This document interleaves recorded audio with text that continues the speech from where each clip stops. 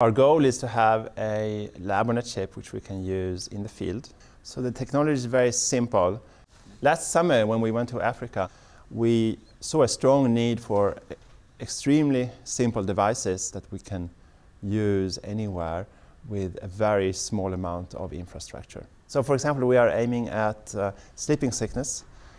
This is a fatal disease. The idea is to essentially take a drop of blood from a patient, analyze this droplet of blood in the way that we separate the different components of the blood. We separate out, for example, the red blood cells, the white blood cells, and any parasites in the blood. You essentially put a drop of blood in one end of the device, and then you allow this blood to go through the device.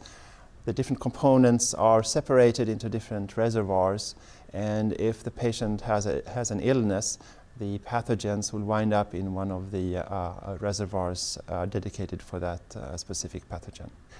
The device is unique in such a way that it takes into account not only size, which is fairly common in these type of devices, but also shape and deformability. And this opens up for applications in parasitology, where we are looking for parasites with shape that differs significantly from the normal cells in the bloodstream. Then we can use existing technology to observe these parasites using cell phones. There's a group in California who has developed a cell phone-based microscope that we can employ for our devices to observe the parasites, and once we have done that, we can send the image to a central facility for diagnosis.